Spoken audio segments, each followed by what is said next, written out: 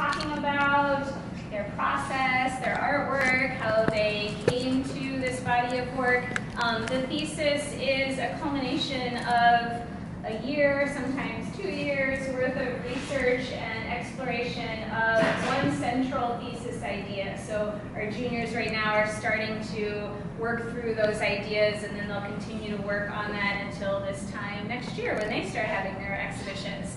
So it's a lot of work that goes into this, a lot of work from everybody, all of their peers, their faculty.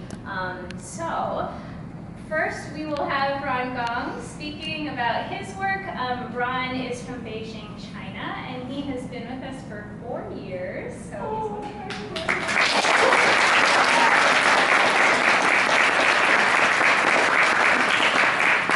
after he speaks, we'll have Ashley and then Grayson, just so that you have a sense of how we'll move through the gallery. So, all right. So thanks for the introduction by Mindy. And welcome everyone. My name is Ron. I'm from Beijing, China. And first off, I just want to thank everyone for being here. It's truly an honor for me to be able to speak in front of everyone today. And my dad is here in the audience taking photos. I want to say thanks everyone, like including my faculty members, my peers for supporting me throughout this 4 years. And also I especially want to thank Patty, because this amazing exhibition won't happen without your help. So, I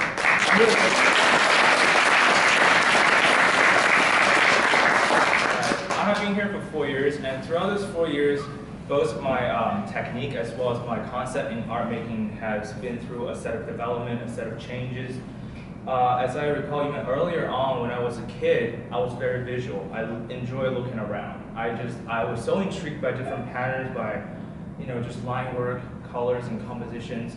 And I would always want to just doodle on pieces of papers. And my parents would always just keep all of them and hang them on the wall in my old house.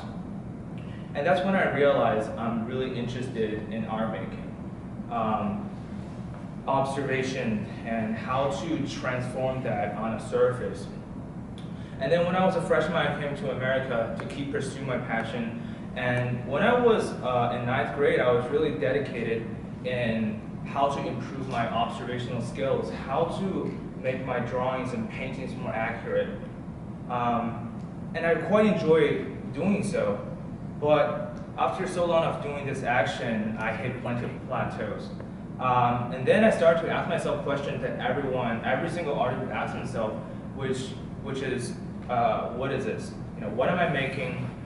How is my work benefiting myself, to other people? What is the relationship between my world and the surrounding and to the rest of the world? And that was the end of my sophomore year, the beginning of my junior year. I really started to contemplate on that. I started to make my work more and more personal. I started to do a lot more self-reviewing, self-reflection. At the meantime, improving my foundation in painting, which is my preferred medium. So as displayed in this show, the painting is presented in a chronological fashion. We have smaller, more gestural, more quicker paintings to my senior year collection, which is a lot more conceptual driven, a lot more symbolic. And through my work, this year after I come back, I realized a commonality that ties all my work together to become cohesive, which is my exploration of my own sense of aesthetics, the seek for comfort, the reflection of my own identity, and the understanding of human in general. And when I say aesthetics, I think it's very fundamental, it's crucial to my own artistic goal. Because recall yourself, last time you enter an art museum or a gallery, we're always so stunned by just the formal quality of a piece of work. You don't know what subject matter it is yet, but you are very intrigued by just the visual aspect of a piece of work. Because we're such visual animals, we live in such a visual society. We do realize that, but it seems like most of us keep it on the low most of the time. So through my work, I want to bring it on the top of the surface level. I want to say we're all very visual, and we can enjoy beauty. We can explore our own style and aesthetics. Though I say aesthetics is my primary goal in my paintings, I still consider myself a narrator in all my work. I want to tell my story. I want my voice to be heard, and that leads to a further understanding of myself slash my self identity. And imagine ourselves, just on the street. If someone compliment you on your outfit, we'll feel really happy. We'll feel joyful. On the other hand, if someone criticizes your haircut, we'll feel frustrated. And our identity is so heavily shaped by our surrounding. And that leads to a lack of enjoyment of process, of simply being. So I want to tell this to all to the viewers and also to myself as a constant reminder to enjoy the process. And because we're human, we're so often blinded by this kind of external things, both positive and negative comments. So I want to say, why not, stop being blinded and simply just enjoy all the process, of being. And it's quite a beautiful life if we can just drop, ego, desire, and too much emotion, and life is quite beautiful. And in the end, I want to quote famous psychologist, Dr. Robert Puff.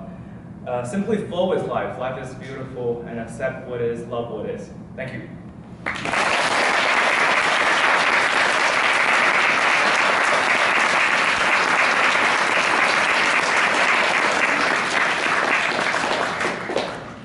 So we open it up to questions now. So if anybody has any questions for Ron, he'd be happy to take them.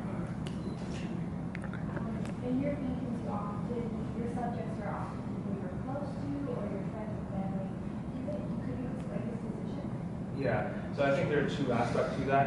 One is because they're mostly close friends. It's like just in terms of logistics, it's easier for time arrangement.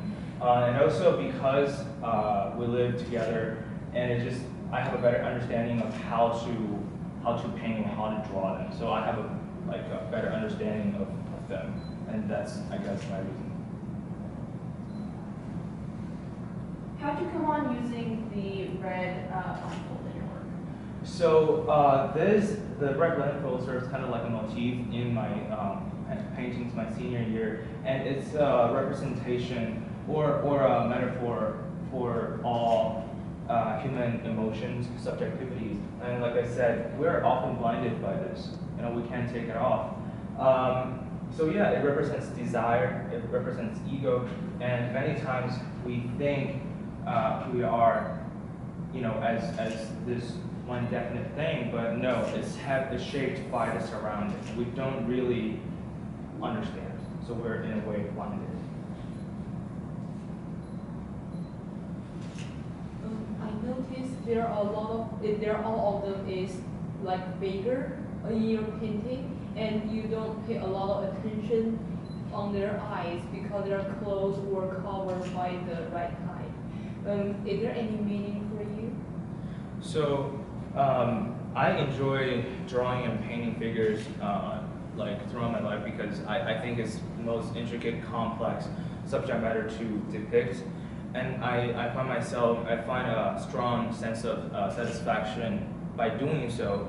And the blindfold, like presented blinded people's vision because we're in a way often can't see through the objective, we're subjective. So I guess it's a representation. You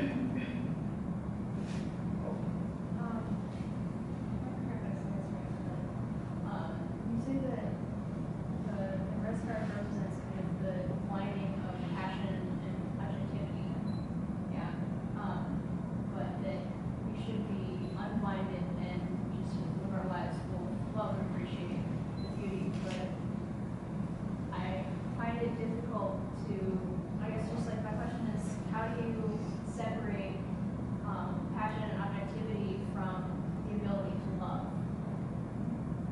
Do you know what I mean? Mm-hmm. Yeah.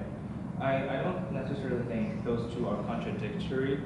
So I often think even with the blindfold on, even with different feelings that we feel every single day, we're still able to differentiate from other kinds of emotions. There are it's not only negative ones, it's also positive ones, like happiness, joy. So I think, honestly, I'm not that proficient in doing so. It's a lifelong kind of journey, but I'm just trying to use my work and use my aesthetics to represent that. It's kind of a long time trajectory for myself too. I hope that answered the question. Yeah, it's definitely the human struggle to kind of separate beauty from objectivity. Yeah, definitely, for sure. I agree.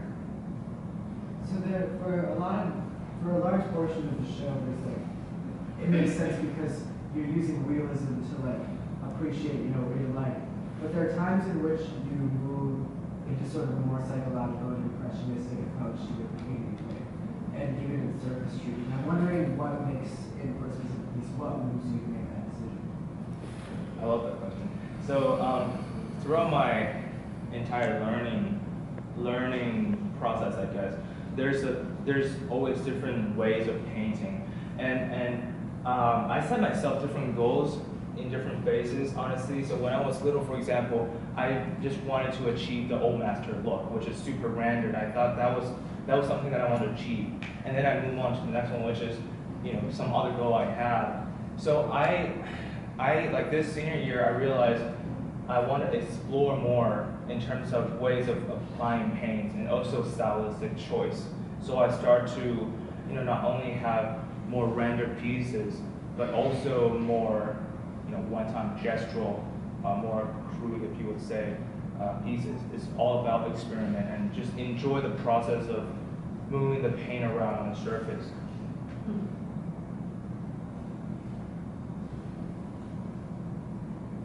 Can you explain what draws you to varnish all of your paintings? It's kind of like a weird obsession thing. And like my old painting, I never varnished any of them. But as I was learning, I was introduced to more mediums, to more different ways of how to treating the surface.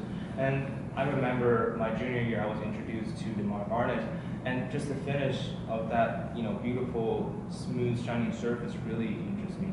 And I became more and more obsessed. Like each painting I've done, the thickness of the varnish just builds up, and like I don't know. When after I've done a painting, I just want to varnish it. And it's a weird obsession. I guess my only obsession. John. Could you talk a little bit about the relationship between the figure and the background and how that's kind of evolved throughout the work? Yeah. So, like I said, throughout different learning process, I focus on multiple different tasks. So some of the paintings presented here, they are focused more on the human figure, on the portrait, and less so on the background. But then I realized in order to make my painting, I guess in a way more vivid and more fuller, I want to incorporate space and background. So I start to put figures in real life setting because there's so much color, different color palette in real life, and there's so much more element that we can explore in real life. And I start to incorporate the figure into different background. So rather than flat background, it becomes more of a three-dimensional space. And with this challenge, problem come along. So it requires more problem solving. So I guess at the end of the day, it's a growth in painting journey, and it requires multiple reflection of what needs to change in this painting. How can I change it, and what should I just leave it be? So I think it becomes more and more fun.